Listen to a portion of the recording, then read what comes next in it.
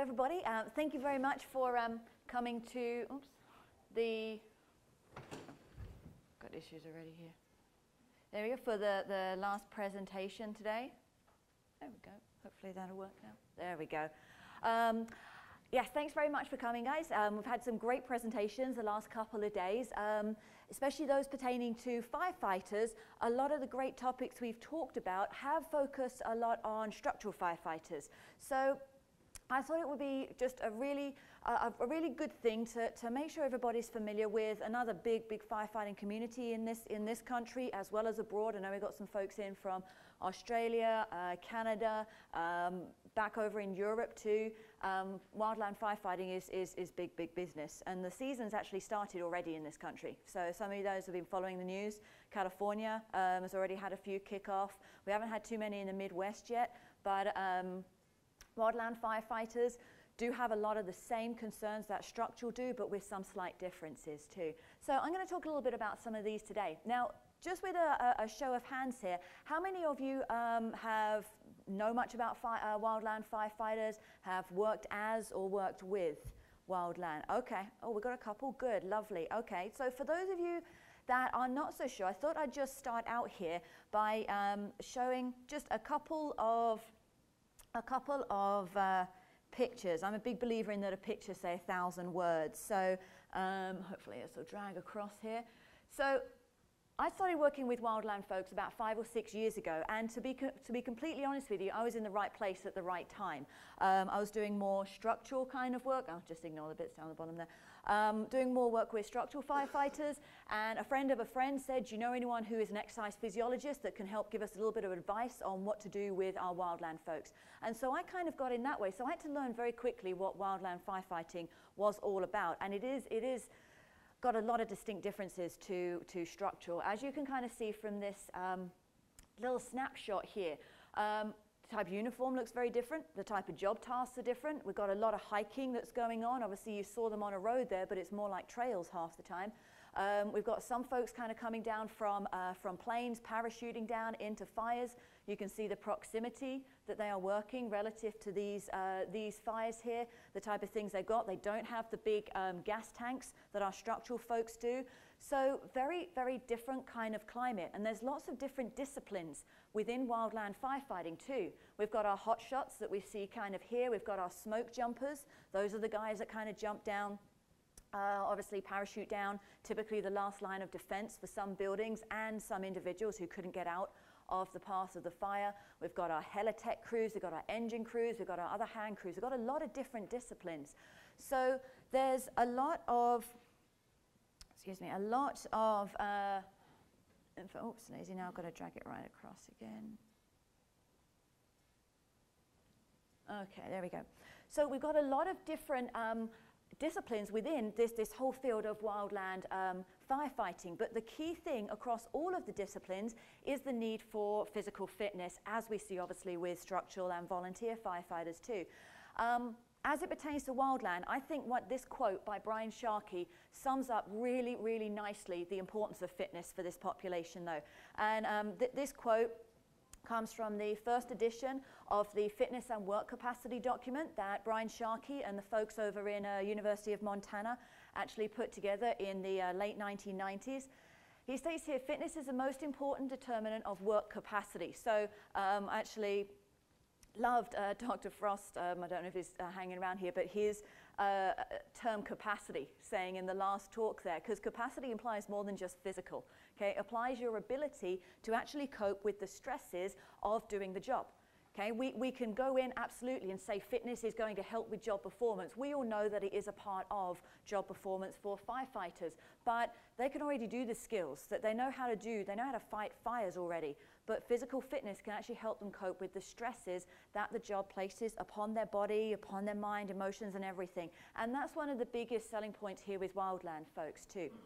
So I quite like this quote because it really sums up the importance of fitness. Now wildland guys are honestly, I think a little bit ahead of some structural situations sometimes, because guys, take a little look at this graph here. This is taken, or this, excuse me, table. This is taken out of Fitness and Work Capacity, edition 3, okay, which is 2009.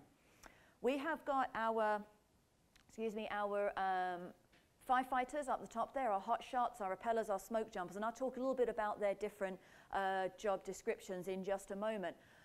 But folks, these physical fitness tests are required for them. Okay, required. I'm not talking just out of the academy like the CPAT. This is required physical fitness testing. Ah, that's right. I won't answer it for you. You're fine. That's what we do with my students. It's all good.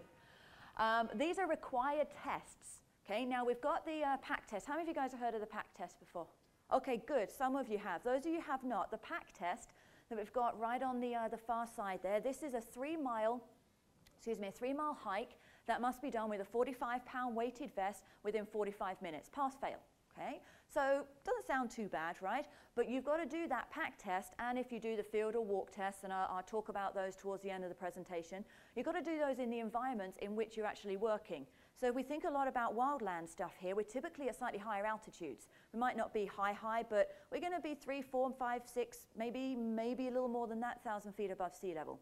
Okay, so that adds another kind of element to it. The 3-mile pack-out weight, okay, that is another 3-mile hike, but is actually done with a backpack as opposed to a weighted vest, and that backpack is of the weight that you see kind of in that column there, of the weight that reflects the type of load that that specific discipline may have to pack out, may have to hike out of an emergency situation. So you guys, if you look at the smoke jumpers there, that 3-mile pack-out weight is required 110. That means they've got to hike out 3 miles in 90 minutes with a 110-pound backpack. Okay, that's that particular test. So 2 tests that were actually very much developed by the folks over at Missoula Technologies and Development, MTDC, Brian Sharkey, Dr. Brian Sharkey, and the folks at University of Montana, Steve Gaskell and those guys, they're big in putting that together. That is a population-specific test. It suggests that there is a minimum aerobic fitness of somewhere in the high 30s, early 40s milliliters kilogram per minute that's necessary for wildland firefighters, for these particular guys. But we look across the table here, and you've got 1.5-mile run time. Now, we all know that's to do with aerobic capacity, aerobic fitness. We've got the 10 RM leg press and bench press. So we think 10 RM, although it's 10 RM, it's still related to muscular strength. We look at our pull-ups, our push-ups, and our sit-ups. And I'll talk a little about sit-ups in just a second. But pull-ups, push-ups, sit-ups, we think muscular endurance. So back in the 1990s, that was a big decade for wildland fitness requirements for establishing these. Everything in the black there is required, not just recommended, and it's required every single year. Okay, so we're not talking just out of the academy.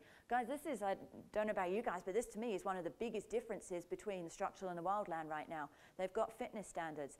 And the reason I bring that up is we're going to be kind of having a look and seeing how this fits into a needs analysis. Okay, how does now, we talked about needs analysis several times the last couple of days. I know Mark talked about it a little bit yesterday.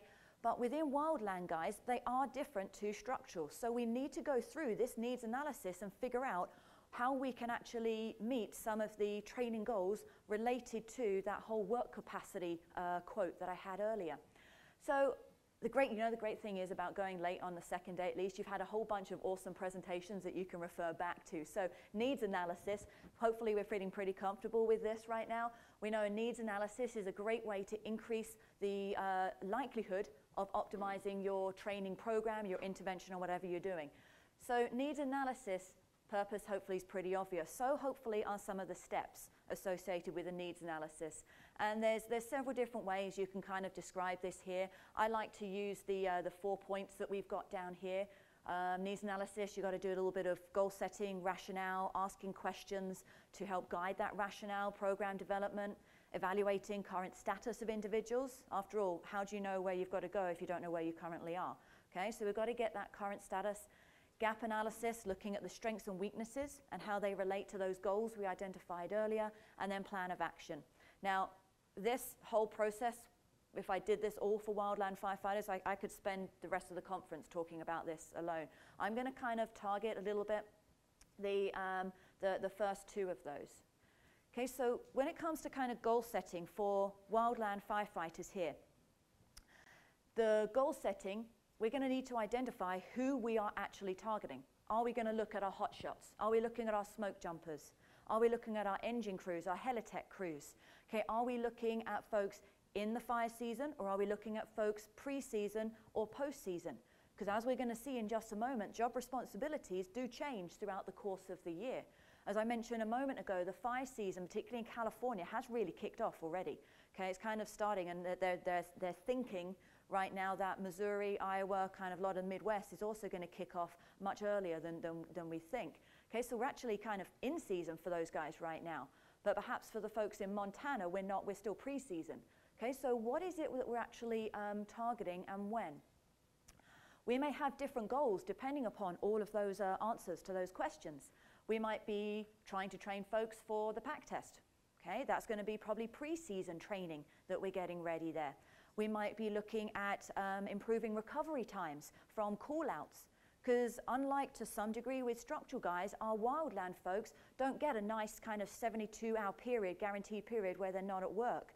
We might have with our wildland guys, when the season starts, they get a call out for 2 or 3 days. They may get to return to their base for 1 day, but then they may get a call out the next day and they're gone for another few days.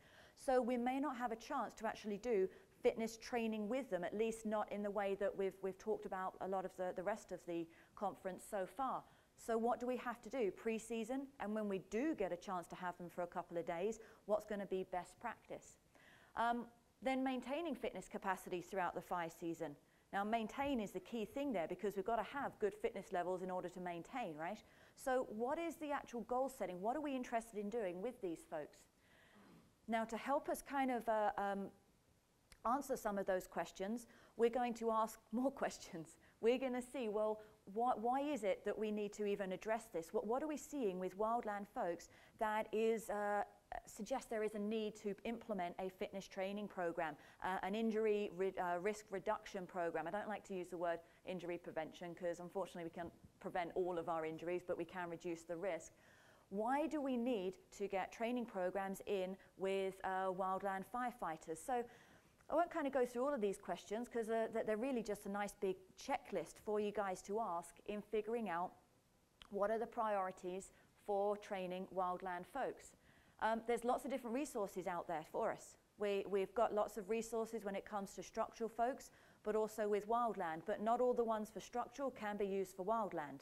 And I'll kind of differentiate that in just a little bit. I like to kind of point that out because let's take, for example, our NFPA 1583 and 1582 up there. Those are primarily for structural folks. They're not for wildland.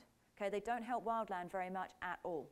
Okay, so we might have to kind of pick and choose other resources that we actually use to help educate ourselves on wildland needs. Now, this is where those fitness assessments come in. So I think I'm kind of looking or reviewing this needs analysis so I can plug in what we already know about wildland firefighters to help guide further fitness improvements. So those fitness assessments that I brought up a few slides ago, this is where they plug in to a needs analysis. They're going to be used to evaluate the current status of our wildland crews. The assessments themselves, we've got some for aerobic fitness, we've got muscular strength, we've got muscular endurance in there. We do have the PAC test and the PAC out, the weight PAC out test also, that are thought to be a little bit more related to functional aerobic capacity as it relates to wildland fire. So assessment of current status, but we might need to do more than that depending upon the goals that we have for the training program for these wildland firefighters. If it's more about injury risk reduction, okay, then those particular assessments might not be enough. We might have to actually add in some more assessments to get us the information that we want. I just got a couple of emails through from friends of mine actually in California that work with one of the fire academies here, and they are having some horrendous problems right now with some of the issues we've discussed for structural, and that is injuries on due to physical training. Okay, a lot of twisted ankles we're seeing, lots of kind of sprains and strains and things like that. Well, that's another kind of part of perhaps the needs analysis rationale that we build in for these guys too. Okay. The gap analysis here, this is where we'd start to evaluate those assessments and look to see where there are strengths and weaknesses within the firefighting groups that we are working with. Do they have sufficient muscular strength? Do they have sufficient muscular endurance, aerobic capacity? Obviously, you guys have seen this before. Very similar to structural folks, though, is we can't expect to see all the same weaknesses and strengths in the wildland firefighter crews that we work with. They're not all going to have the same things going on. Some might have bad backs, some might have weak ankles. So you're kind of seeing hopefully some crossover here from what we've talked about regarding structural guys. And then putting in a plan of action. So identifying possible ways for us to target the goals that we have identified as needed within this population, and also based around some of the assessment results that we've already seen. What plan of action should we be putting into place that will help these wildland firefighters achieve their training goals or their maintenance goals or their risk reduction goals? So just as with many other groups that we've discussed, we're going to ask ourselves some questions that will help guide this plan of action. Now, obviously, this part of the needs analysis, I'm not going to go into to a great extent today because it is going to be based on individual disciplines within the firefighting community. But these are some of the general considerations that relate to these 4 points of a needs analysis for wildland firefighters. Oftentimes within wildland groups, particularly our hotshots and our other hand crews, we're going to see organizational support for fitness training. Okay, we see the Boise Land Management folks. We see the National Wildfire Coordinating Group, who are actually responsible for putting together the fitness and work capacity document. We see these guys supporting physical fitness. For those of you who have not heard of MTDC before, this is the Missoula Technologies and Development Center in Missoula, Montana. Here they have a exercise physiologist, a guy called Dr. Joe Dimitrovic. He is also a hotshot firefighter. He's actually taken this summer off. First summer he's taking off for about 10 years because he's just had a new baby boy. Okay, but so he gets excused, he's allowed to. Okay, but they have organizational support. His job is to do research that will help empower and educate professional practice related to physical fitness and health in wildland firefighters. So he is actually undertaking right now a review of the job demands of engine crews, helitech, hotshots, and smoke jumpers. And I've got some of his preliminary results I'll share with you in just a moment. So there's organizational support, for improving physical fitness. Within wildland firefighting, as you hear me said already, it's a seasonal gig for some, okay? But we do have a lot of wildland firefighters that are there all year round, okay? So we've got a nice kind of mix of those that are there all year round to serve as mentors or to help kind of coach those who are coming in as seasonal workers regarding whatever crews they're working on. I mean, in some firefighter crews, we may actually have college students, kind of that's their summer job. Okay, so having those year-round folks who have the experience to serve as mentors, they are frequently the ones in charge of training. Okay, that's what I found in my experience, especially with some of the hand crews I've worked with. Okay.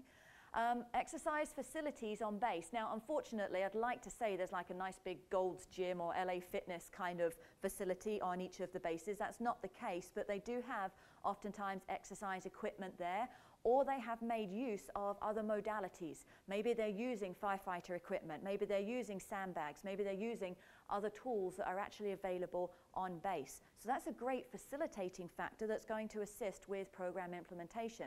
And obviously you guys can kind of read a lot of what we've got down here. Potential compounding factors, occupational stress. Obviously this is pretty consistent across all firefighting groups here. Lack of knowledge or willingness. Now, you might kind of be a little confused here because I do have kind of good foundation of exercise knowledge on one side and then lack of knowledge on the other. Facilitating factors is we have these firefighters who are year-long, who are career firefighters. They have been doing the PAC test year after year. They know how to train for it. They know how to maintain their fitness, or at least work on maintaining their fitness throughout the entire year, throughout the season. They have a good knowledge of what is appropriate and what is considered optimal training, not overtraining practice. But then we do have some folks coming in who don't have that knowledge. Okay, for example, maybe those who are seasonal workers or the younger guys kind of coming in. We don't always have that knowledge, and we actually think that might be some of the reason why we're seeing some of these injuries during physical training too. Lack of knowledge on how to actually work out if the appropriate guidance is not present. Okay? In some of the two of the hotshot groups that I've gone in and kind of worked with on fitness assessments, we've stuck around and kind of looked at their workout approaches and so forth, and they've asked us for kind of feedback on what they're doing, what we think of it, exercise order. And one of the only things when a program is run by somebody who is a career firefighter, they know how to work out. One of the few things that we've ever had to correct them on is how they stretch.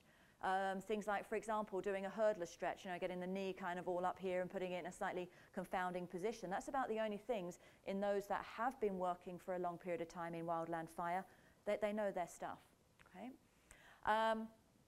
Exercise is non-existent in field. Okay, so the reason I say exercise is non-existent in the field there, or exercise capabilities, unlike sometimes structural firefighters, wildland folks may have to stay out on the fire line. They may have to sleep rough for several days in a row. Okay, they're not going to be taking a lunch hour to go and do their workout. They don't have the rules like 1 hour. Every day you're on duty, you get 1 hour to work out. No, that's a moot point. Okay, you don't have that type of thing.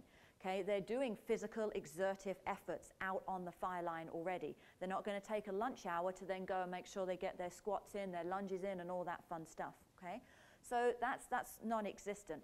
There's also a high priority for rest when they come back to base, as I've kind of indicated a little bit there already.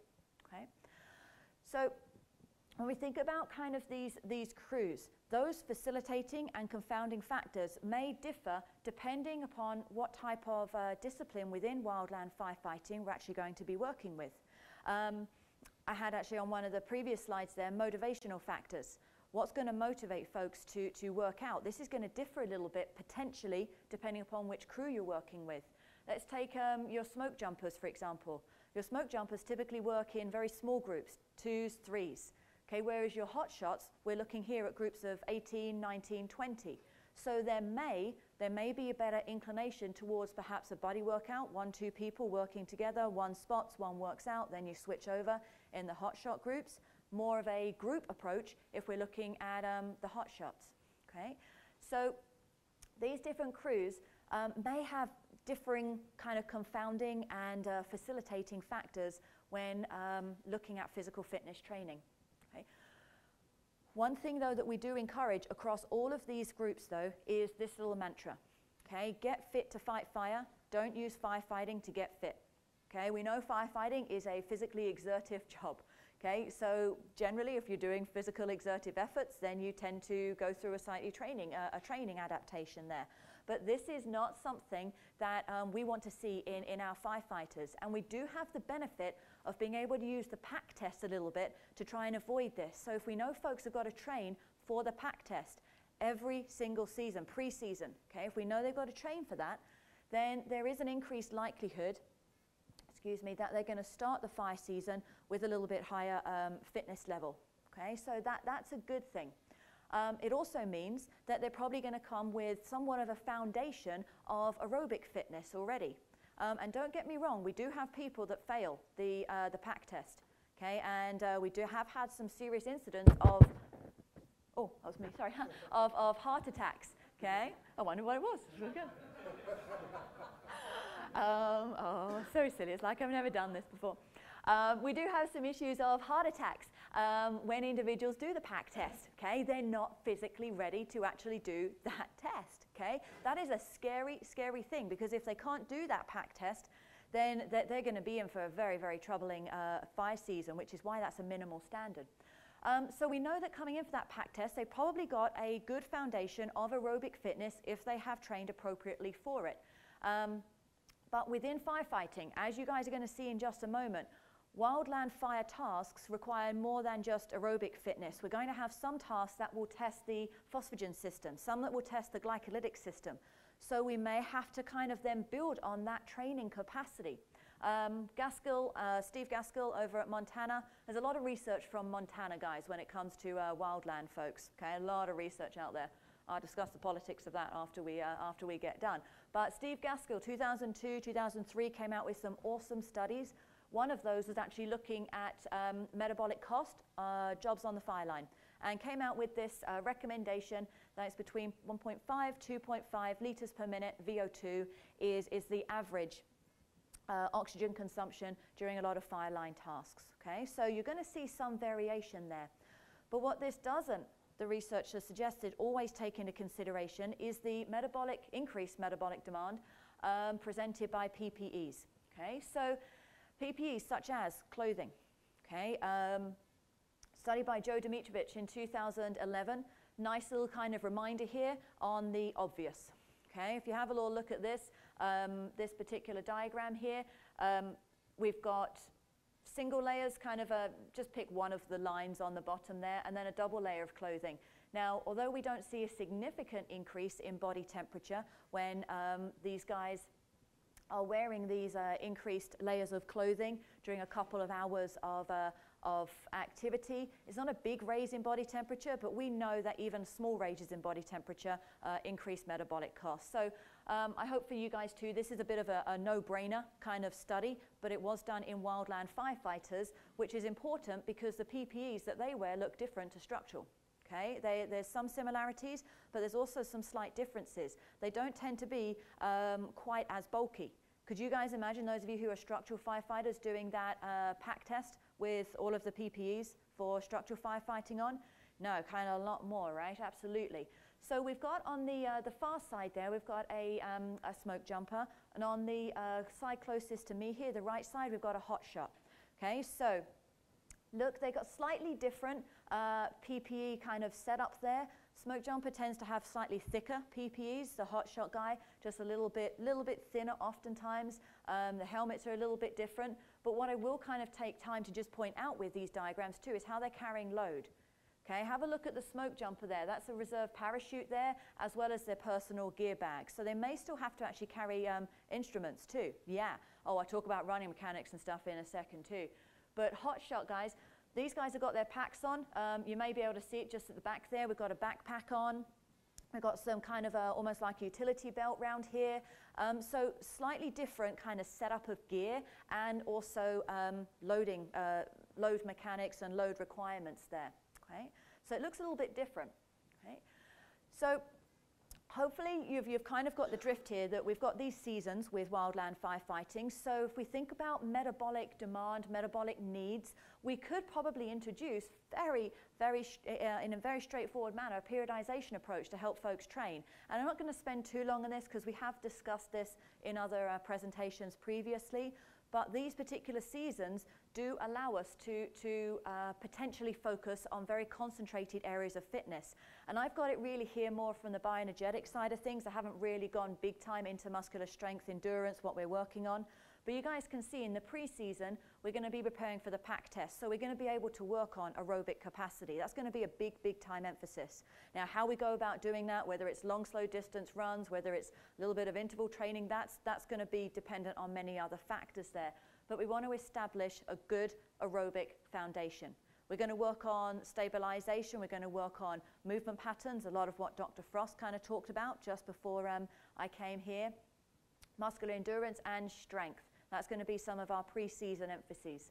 In season, injury prevention, probably should put injury risk reduction, and maintenance of fitness. The key thing is, in season, they're not going to have as much time to work on improving fitness. Just like if you take a competitive sports team.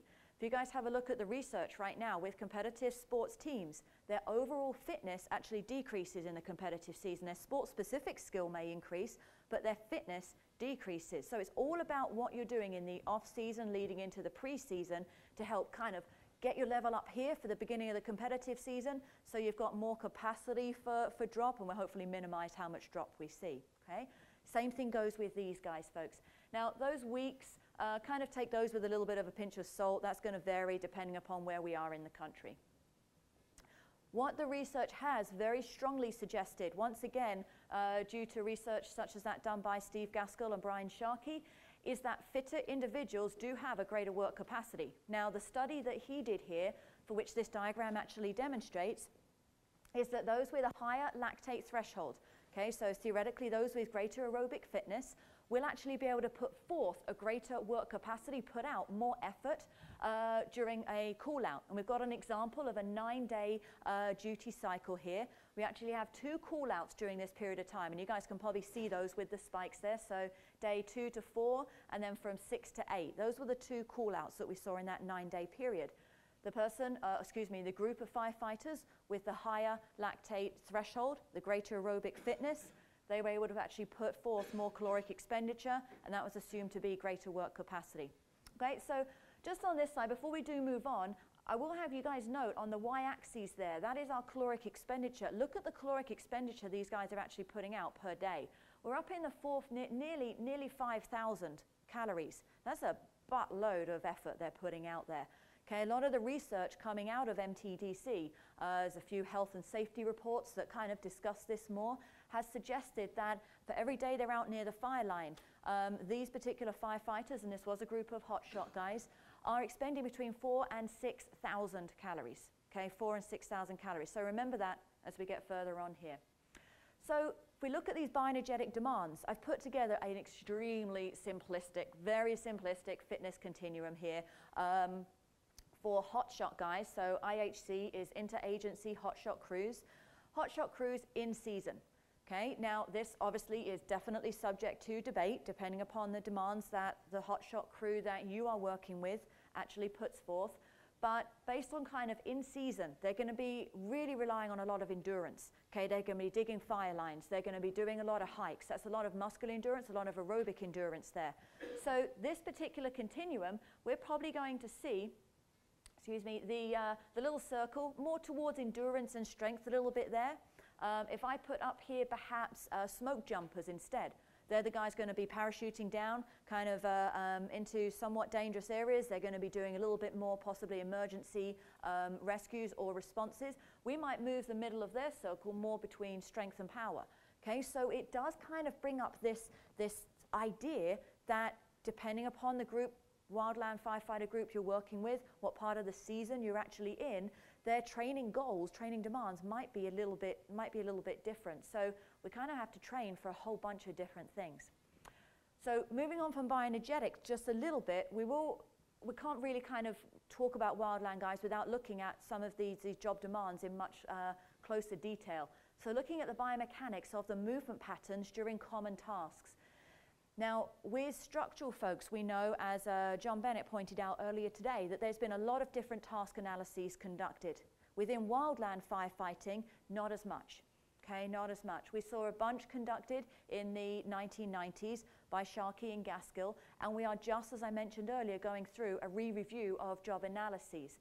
But for wildland folks, the big, probably best resource I can recommend to you to look at is the fitness and work capacity. Okay, have any of you guys heard of the fitness and work capacity document? If you haven't, I've actually got a copy up here with me, so if you want to take a look at the end of the presentation, please come up and have a look. This fitness and work capacity is on its 3rd edition right now, 2009, okay, is that 3rd edition release. You saw the quote from the 1st edition in 1997. This contains a lot of information on Wildland Firefighter. I've actually stolen a lot of the tables from there for this presentation today. NFPA 1582 is not Wildland, and that's actually a little I had a typo in your guys' PowerPoint that I put out for you guys. I forgot to hit the enter after NFPA 1582, so my apologies. So it actually says fitness and work capacity, and your guys' text is not for firefighters. That's the other way around. Okay, so fitness and work capacity is great for wildland folks. NFPA standard 1051 and 1977. These are okay. They are targeted towards wildland firefighters, but if you guys read them, they're very, very vague. One of them, I think, is about 4 pages. That's it. And those of you who've seen 1582 and 1583, it's like a doorstop. Okay, it's a big old thing. Okay, so these movement patterns are going to be slightly different depending upon the tasks for different disciplines within wildland firefighting. So we've got to get to know what it is for the teams that we're possibly working with. We've got to understand, for example, the load carriage and gate mechanics that might be different between these firefighters and those that we're more commonly used to working with, such as our structural folks. Take, for example, here a couple of the statements right at the bottom. Within a hotshot crew, as I said, there's usually about 18 or 20 folks in a hotshot crew. any of their weight, the equipment they're going to be carrying is going to be distributed amongst every single person in that crew. So the current recommendation is they have no more than approximately 25 kilograms of gear per person. Okay, that might be in addition to some stuff they're carrying in their pack. For smoke jumpers, however, they're going to be carrying between 45 and 100 pounds of extra load. They may have that extra parachute on there as well as their gear. So these are some considerations when we think about training. You guys saw on a few slides ago where they may have to actually carry that load too. Is it on the front? Is it on the back? Is it down by the side? That's going to influence possibly some of the exercise choices we have for these guys. Okay? As I pointed out earlier, a little bit of difference between structural guys. We don't tend to see as much self-contained breathing apparatus with the wildland guys. Okay? So this is one of those sets of tables I stole from the fitness and work capacity document. You guys will see that across wildland crews, they could be carrying quite a large range of possible weights and doing quite a large range of possible intensities of effort. We've got everything from very light things that they might be lifting or moving to very heavy, so everything from 10 to 100 pounds. And then the type of intensities of work they could be doing, anything really from light and moderate up to very, very intense. So it kind of gets us starting to really appreciate that wide range of metabolic demands and possible biomechanical demands that might be needed. So the training implications here, we've got to understand the job requirements. I know you've seen this a lot and heard this so much for the structural guys, but we can't assume it's the same for the wildland folks. They don't tend to lift quite as much heavy weight unless you're that smoke jumper. So it gets us kind of thinking here, well, what is appropriate then for the training program? What exercises do we want them actually doing? How much weight do we actually want them lifting? What's going to be the emphasis for these guys? Okay. So what I wanted to do to give us kind of an example of, or get us thinking more specifically about some of these questions, I'm going to have a closer look at smoke jumpers and hotshot folks. And as I mentioned to you a moment ago, in the kind of mid to late 2013, MTDC started the process of re-reviewing job analyses. And Joe and his crew over at MTDC interviewed a bunch of smoke jumpers and a bunch of hotshots. And the smoke jumpers all revealed these things as their big tasks that they undertake, as part of their seasonal, pre-season and seasonal job requirements. So building a fire line with hand tools. Now, ironically, I always think it's quite ironic when we say building a fire line with hand tools, because actually kind of digging away a fire line. Working in adverse conditions. Guys, have a look at what this parachute, or what this smoke jumper is parachuting into. Okay, that's some adverse conditions there. If we kind of combine that with right at the very last bullet point there, tree landing. Okay, if they can't see where they're going, there's a likelihood they may have to land in a tree. Okay, well, you land in a tree, okay, you've got to get out of that tree. Okay, so these are some things that they may have to do. Okay, so that's not just bad driving, that's literally they can't see. Okay, packing heavy loads, we talked about that a little bit already. Lifting and carrying, and then chainsawing. Now, sounds like a bit of a random one to throw in there, right? But chainsawing is a big time occupational task for smoke jumpers and especially for our hotshots, particularly pre-season, and then those that are year-long may actually do this post-season too. Okay, hotshots. You guys see a lot of the similar things here. Okay, we see working in adverse conditions. Okay, now adverse conditions for a hotshot, they're not going to be parachuting down, but they may be sleeping rough for several nights. And I'll show you guys some kind of pictures of that in just a moment. They may also, be having to work in very hot, very humid, possibly even very windy conditions. Those of you who've kind of followed some of the tragedies with our hotshot folks last year, we know that they had that large amount of deaths because the severe winds suddenly changed direction and shifted the fire into a path that was unpredicted. Okay? Lofting, moving and carrying loads, okay? Heavy loads as well as light loads there, and then chainsaw use once again. So here's a little bit of a better description. Once again, nice table I stole from fitness and work capacity here. But this table gives us a little bit more idea of what some of those job tasks actually involve. So if we're using hand tools, okay, if we're digging fire lines, what kind of tools are we using? Well, we might be using a tool called a Pulaski. Okay, it's going to help us actually dig out that fire line. Okay, and it's going to be important for us to look at that job too in just a moment. Because if we're working with our hot shots, there's a reason there's a team of 20. Okay, the first one will go on, start that fire line. The next one will come along, help dig out that spot even more. And you've got a whole chain of folks coming. So by the time we get to the end of the chain, we've got a nice fire line dug. Okay.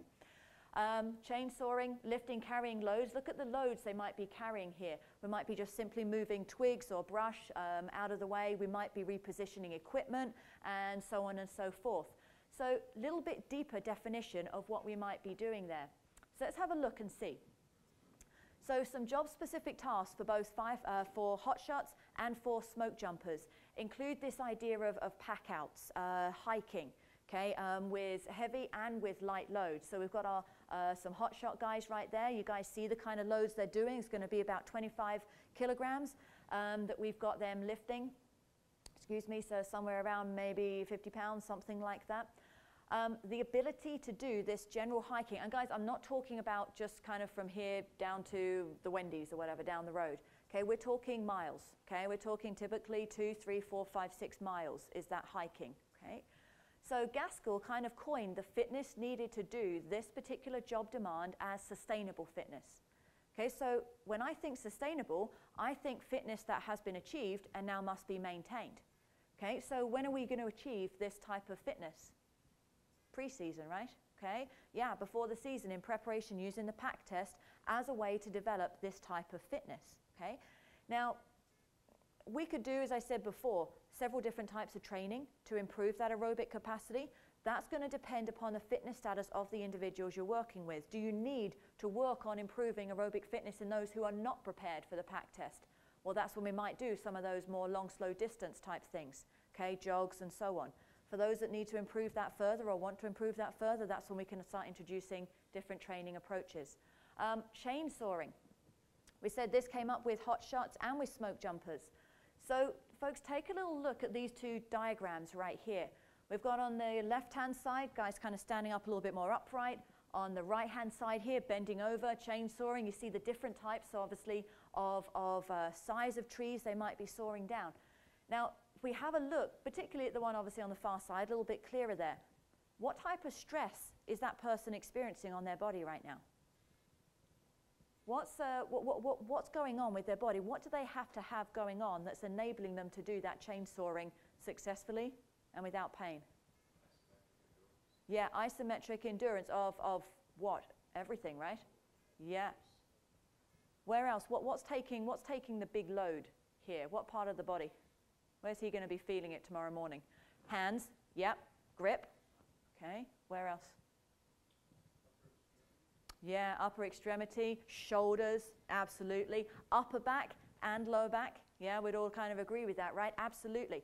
So watching this here, he's going to have to train several different elements in order to be able to do that chainsawing, right? He's going to have some strong, stable shoulders. He's going to have some good grip strength. Well, how can we improve grip strength? What training approaches have you guys heard of for improving grip strength? Any particular approaches? How many guys ever? Say again, sorry? Wider bars, yeah. Gripping things, right? Using wider bars to promote greater activation, yeah. Good. What else? What else have you guys heard of? Yeah, good. You guys ever done those battling ropes? Kind of, we've talked about shoulders already. Might be a good idea for those shoulders, right? Could be an approach. Battling ropes, though, do we need a kind of a foundation of muscular strength before we do those battling ropes? Yeah, absolutely. Okay, I know you hear about battling ropes all the time in what's the word I want here? Kind of like crash course kind of fitness stuff, you know, going on there. But we do need some prerequisite strength for those battling ropes. You guys ever done rice buckets? Yeah, kind of like tight writer, can't say the words today, then digging our fingers down, then kind of crunching. Okay, yeah, absolutely. Those types of things. Stuff for the upper body. How about the back? Okay, what have we got for back strength? Deadlifts? Yeah, extension. Good. Now, what I want you guys to think about when you see that guy chainsawing there, though, isometric is the key. So we can strengthen our back with those deadlifts and things like that, but we've also got to be able to resist rotation. If you guys ever try doing that chainsawing there, if you can't resist rotation, that chainsaw is going to push you to one side. So things like resisted rotation exercises. So I could have somebody kind of standing up here, put my hands out. They've got to be able to resist me pushing them in different directions. We could do things like Palloff presses. Okay, I'm sure some of you have either heard of these or seen these. I might have like a band that's actually tied around a pole here. It comes out, I stretch it out. I get in my nice kind of squat position here. I'm Palloff pressing. I'm stopping that band from pulling me over. I switch over, do it the other side. Great exercises for training this particular skill. Okay, using hand tools. Okay, if we do the same, looking at this, looking at this gentleman right here. Look at the stance he's in. We've got him kind of 1 foot forward, okay, kind of almost like a semi-squat, but almost more like a open lunge position. Okay, he's not he's not a split squat like this. He's more open stance. Okay, so universal athletic position, right? You guys seen this position before? Okay, so squat is a great one to do, but then we're going to try and progress it into a position perhaps that's a little bit more appropriate for this particular task. But as you've heard over and over again, we've got to do things progressive. So they've got to be able to do a squat before we then go into one that's a little bit more challenging, so on and so forth. And guys, look also at the movement he's doing. We think of this type of digging as maybe unilateral, but he's using both arms. Okay, so we've got one side, okay, but we've actually got both arms there, and one arm's going to be pulling over too. Okay, so we've got some rotation going on here, as well as some chopping action. Okay, so this, I think, is a very good one to almost kind of look at with chainsawing. Here we want to resist rotation. Okay, here we're going to be resisting it, but also utilizing it to some extent. Okay, kind of confusing, right? So what do we want to establish first? Well, we'd want to make sure that somebody can resist rotation before we do rotational exercise. Okay, otherwise that rotational exercise isn't going to be optimized. Okay, so this particular job, we're going to do some chops. We're going to do some lifts. Okay, we might have some rows going in there also. Okay, some exercises that do mimic the biomechanical demands.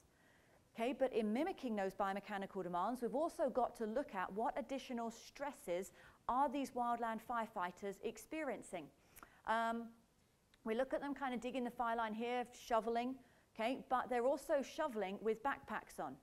Okay, now, I've been to the TSAC conferences since they began, and I remember coming to one presentation a few years ago, fantastic presentation in the hands-on section on sprints, okay, how to improve your sprint technique. And it was targeted specifically towards law enforcement officers. Okay, how can we improve that sprint to be faster chasing the suspect and so on and so forth. And I was standing next to a friend of mine, a very good friend of mine, who is actually a law enforcement officer, and they were very impressed with what was being taught, but it was being taught by a strength and conditioning coach who had not, worked very long with law enforcement. And he's saying, that's great to teach it like this, but we wear belts. Okay, we've got belts on here that have a gun possibly here, got a radio here. So it's kind of like what I've got here, I guess. We're running more like this. Just like you can teach perfect kind of landing with the foot. Yeah, we're going to land mid-foot and propel up through the toe. Great. But you're wearing Dr. Martens shoes or you're wearing boots. Okay, those things don't bend. Okay, the same thing goes here with firefighting tasks. And I think this can be applied a lot to structural folks too. Okay, what else do they have going on that might alter or interfere with optimal mechanics? If they've got a backpack on and they're doing this task, they're going to be having to resist that backpack pulling them down to the ground. Okay, so what do we have to make sure we target? We can't just have them doing isolated movements. And the reason I say this is when we think about doing chops and we think about doing lifts, we oftentimes want to start here. Okay, this is kind of how we're taught, right? To start here, start on the knee, isolate that area. That's fine, that's good, but then watch for that movement. Once they've executed that isolated movement, come into the standing position where they have to kind of compensate for other stresses placed upon the body. Okay, so I kind of put that movement pattern limitations in there to kind of get you thinking, what else are they wearing? What else are they having to do while they do these particular movements? And I'll come back to this in just a moment too, after we've gone through these others. So lifting and carrying light loads. Just as we would with structural, we're going to think about how these loads are actually applied to the body. We've got the repositioning of the hoses right down the bottom there. These guys are carrying them over their shoulder. Okay, so if we're going to be working on improving this particular skill, then we too want to have whatever we are pulling, whatever we're carrying in a similar, possibly in a similar position too. thinking about how we're lifting up loads. We think back to some of the, we think back, for example, to some of the pictures that we've seen already. These firefighters are carrying things one-handed. Okay, they might be lifting up a canister, water jug, for example, a Pulaski tool, some type of equipment. So when we think about the exercises that we choose for these guys, we've got to think about how they're actually lifting this equipment in the real world. Are we going to do some kind of nice bilateral kind of deadlifts here or squats, or are we going to do more of a suitcase deadlift perhaps, or we just have one side being lifted? Is that going to be a nice even dumbbell, or we're actually going to have them lift up a barbell or a sandbag or something else that's a little bit more dynamic to replicate that dynamic nature of what they're actually picking up? And the great thing is that's where we can really start looking at what we have around the base. We can use some of the equipment that we already have. Okay, another little task here that is going to be important for us to reflect back on, and this pertains more specifically to our smoke jumpers and our rappellers, and that is loading equipment, but more specifically parachute jumping and landing. Okay, now we think about, anyone here ever been parachuting, hang gliding? Oh, cool, fun times. Okay, this is pretty hard, right? This is a lot harder than it looks. Okay, you've got to have some strength kind of when you do this. You do have the assistance a little bit, but imagine doing that all day. Okay, imagine doing that every day for the whole entire fire season. That's going to take some effort. So we're going to think about upper body strength here, upper body strength and maneuvering load above the head. So lat pull down, overhead press, a lot of things overhead here. We could even look at doing farmer's walks where we're actually carrying a load, perhaps raised up just a little bit. We'd have to be careful as to what that is, okay? And it has to be, you know, it's not going to be a heavy load, but looking at maintaining that balance might be a training approach that we choose to use. Landing mechanics are huge. And we just, those of you who sat in on Dr. Frost's talk before mine here today, you saw RG3's landing. I must admit, I've never seen him do the vertical jump like that. Those who didn't see it, RG3's kind of got massive valgus whenever he does a vertical jump. Okay, and it's not surprising, those of you who follow him, and I do in particular because that year he was my fantasy football quarterback, so I was very, very annoyed. Okay, but those of you who do follow him, you know he's had some ACL issues, to say the least. Okay, so with these guys, we want to work on landing mechanics, proper lower extremity movement patterns. Okay, so are we going to have them jump off boxes or onto boxes? Maybe, maybe not, but we're going to work especially hard for these guys, as well as for our other guys, on making sure their mechanics of lower body movement are appropriate. Because after all, when they're kind of landing, absorbing force, if they don't land properly, that kinetic chain will be all kinds of thrown off. So we've looked a little bit at bioenergetics, we've looked a little bit at biomechanics to kind of round out some of this needs analysis, how it pertains to wildland folks.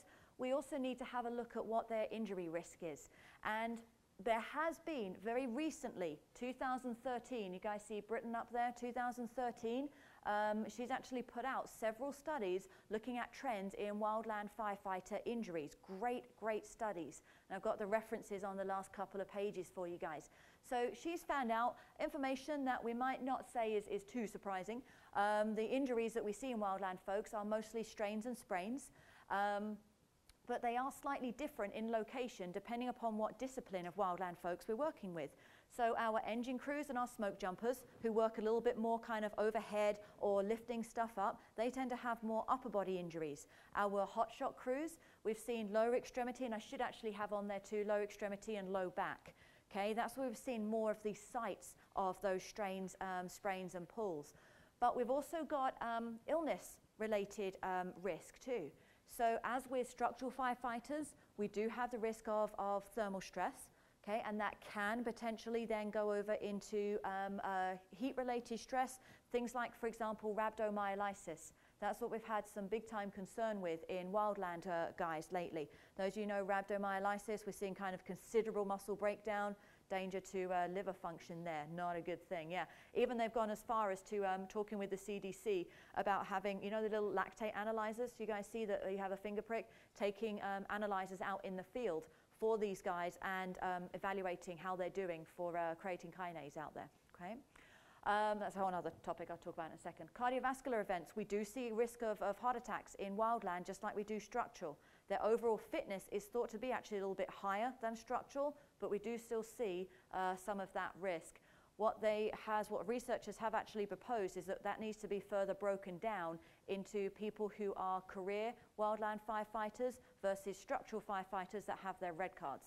And those of you obviously know that term. If they've got their red cards, they're doing that too. So that's an interesting trend there. Infectious disease. Oh, now this one is something that's often understated, but it's got a lot more attention in wildland folks recently. If you guys think about training, when you go through training with a sports team, they're training hard, they're doing all that exercise, they're breaking down everything in their body. That's why we need rest periods, so that we can have the rebuilding effect going on. We know immediately after we do a high intensity exercise bout, our immune function is just a little bit compromised depending upon how we've accumulated that stress over a given period of time. Well, with wildland guys, they may not get very much rest in between call-outs. Okay, so their immune system, depending upon possibly their fitness level, the stress they've undertaken, there is a greater relative risk of it being possibly compromised. So the risk of infectious disease, okay, is something that these guys are concerned about. The key take-home message is if we can improve fitness, we can potentially reduce the risk of all of these issues, especially when we look at some of the mechanisms of injury. Now, I know I don't have too much time to kind of talk about these thoroughly, but the biggest things that have been looked at for mechanisms of injury or illness in guys are these things. Do we see optimal movement patterns? And that's why I absolutely love going after people like Dr. Frost because of what he was talking about today. Okay, setting down those movement patterns, how important that absolutely is for having optimal, neuromuscular function. Muscle imbalances, we know this is one of the biggest risks for injury. Fitness levels, overexertion and stress. This is big. Okay, if you are tired, if you are overexerted, increased risk of slips, trips, and falls. Okay, slips, trips, and falls, sprains. Okay, strains, all of that stuff. And then uneven and slippery terrain, which kind of brings me to really some of the last points here, in that when we look at this needs analysis for wildland firefighters, we can look at bioenergetic, we can look at biomechanical, we can look at injuries, but we also need to think about all the other variables that may affect their ability to stay fit, and variables that might influence the type of fitness programs that we recommend. So these are some of the other stressors that are a little bit more unique, some of them, not all of them, but might be a little bit more unique to wildland folks. Altitude, okay, these guys are working at higher altitude. Sharkey and Gaskell came up with a great recommendation for acclimatizing folks to that high altitude there. So if any of you guys have go skiing, go snowboarding, you know the first few days that you're actually higher up in the mountains takes a little bit of time to get used to that altitude. I used to live in Salt Lake City. Okay, absolutely loved it. Salt Lake City is about 4,000 feet above sea level. Park City, right next door, is about 7,500, 8,000, something like that. Okay, so first time I went there, I'm a big tennis player. Okay, went there, 5 minutes playing tennis. Good. Okay, kind of like this. Took me about a month to kind of get acclimatized, then I could kind of start playing. So with these guys, this is a recommended kind of acclimatization strategy. It will impact exercise capacity. Okay, sleeping conditions. This diagram, or excuse me, poster, I should say, right here. This is the conditions they're in. Okay, they're not going to waste load by carrying out a tent, by taking out a big blow-up mattress for them to sleep on at night. Okay, that's added weight. They're not going to do that. So this is what they have to do. Okay, so kind of have a little look at this. My neck is aching looking at a couple of those folks there. Okay, so that's sleeping rough. Those conditions there. Length of call out, hydration, all of these variables. And we know they're going to vary depending upon what part of the country you're in, and maybe even what country you're in. Okay, whether it be Australia, whether it be Greece, whether it be Italy, wherever wildland is needed. So the implications, this is kind of a real brief summary, this in the next slide here, bringing together a lot of what we've talked about. Fitness needs to be developed before the season starts. Okay, before the season starts. The PAC test can help with that, but greater emphasis sometimes needs to be put on things not reflected in the PAC test. We've seen about the importance of having a flexible training program. I'm a big proponent whenever I talk to my students about saying for every exercise you have for your client, you need to have at least one regression and one progression. And I was very happy to hear John Hoffman talk a little bit about that yesterday too. So Flexible training program, you've got to be able to assign it to different individuals and adapt it, if need be, to the different stresses that these guys have actually experienced. And it is a unique set of stresses. Acclimatization, developing aerobic fitness, these are obviously our big points. I will kind of finish up here with just talking about the last one real quick. We looked at some specific biomechanical movement patterns and some suggested exercises that might reflect those. That does not mean you have to cater your exercise program or prescription exactly to those exercises. Okay, those could be supplemental exercises. Those could be things to help improve overall muscular strength that you might be establishing in your firefighters. They could be used to help get buy-in with the firefighters. So this resistance training program is reflective, for example, of the movement patterns you will see out in the field. So that kind of trained for the job, task-specific movement patterns and fitness attributes, that is a very, very important component, but it doesn't mean you only have to have exercises that are movement-specific. All right, last couple of things here. These are all pretty straightforward things, building in balance and stability. And then our last one here, I know we talked about it already, but training on duty. This is something that is very situation-specific for wildland folks. Okay, the studies done by Katie Dennison, 2012, that was on structural folks. Okay, so whether you should train on duty with wildland, this is an even more intense debate than it is for structural guys, because they don't have the recovery periods, the off shift that structural guys do. So recommendation right now is it depends, okay, as the answer is to a lot of things. Okay. So that's my very quick summary of wildland firefighters. Okay, some of you, I'm sure, are familiar with a lot of what I talked about here. So hopefully for some of you, it's kind of review. But the big take-home message I want you guys to get is that we do need a needs analysis. The needs analysis may differ depending upon what discipline of wildland folks you're working with and what type of program, what type of year you're actually implementing that program. Okay. But the good thing is they are very open to improving fitness, okay, maintaining good fitness.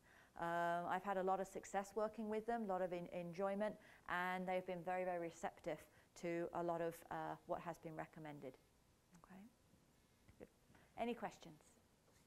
Go for it. Could you elaborate on that, the lactate testing to screen for rapid analysis? Oh, it's not lactate testing. It's, oh, sorry, it's a similar machine, like a lactate analyzer. No, but for creatine kinase instead. So the enzyme marker. No, sorry about that. The good thing is they were trying to develop something that's very, very portable, that literally could be taken out, that didn't require a whole lot of training to use, because obviously a lot of firefighters are also EMT, so, and they have that additional training. So it's not as if you're giving them a toy to kind of play with. So that's what they're experimenting with right now. There was a big last year. Some of those who are in wildland, please feel free to share what you've experienced with this too. But there was a few cases, I think it was about 10 cases total, that the CDC identified looking at trends that they felt were possibly rhabdomyolysis related. They weren't always hospitalized for it, but it did impact work capacity. So it could have been, it might have been just heat-related stress, not diagnosed rhabdo, but as a preventative strategy, they were going to try and introduce that. Yeah, okay. The big issue on our fire suppression aid, not quite as, we had 3 in one class. Did you? Okay. And if you look at what we did to them, or not basically, it's kind of predictable. Yeah. A very, very aggressive training program that in a short period of time, a lot of muscle damage, Yeah. young kids that, what else they're And doing. that's actually a really, really good point, because what came out too was some flyers and some documents saying, remember what else is related to or can increase your risk of rhabdo. So creatine use, for example, supplementation, lack of hydration. There's a couple of other things on there supplement-wise and things like that. So they came out with those recommendations too.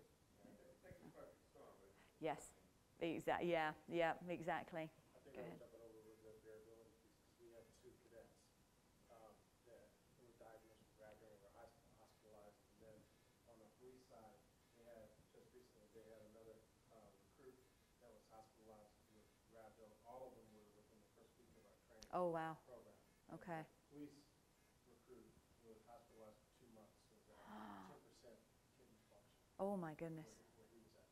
So you know, we were looking at a deconditioning piece that we look up to recruit some vets for the rest of the game into the program. But different variabilities for different folks. So we're looking for more information on Yeah. how we can better assess that. It is a growing something that's being identified because of a little bit more testing that's going on and more recognition of what it actually is. So they see kind of the warning signs of it. Go get tested. Go check you're okay, kind of thing. So we're seeing these potential cases or precursor cases kind of emerging a lot more frequently now, which I don't think is a bad thing, to be honest with you. I don't think it's to be able to recognize those signs and symptoms of it before it gets too bad. That's not always a bad thing. Okay. Okay, if you guys have any other questions, I know we're kind of at the end of time, but please feel free to come up. I'm hanging around here. Last presentation of the day. Thanks for coming, guys. Have a good one.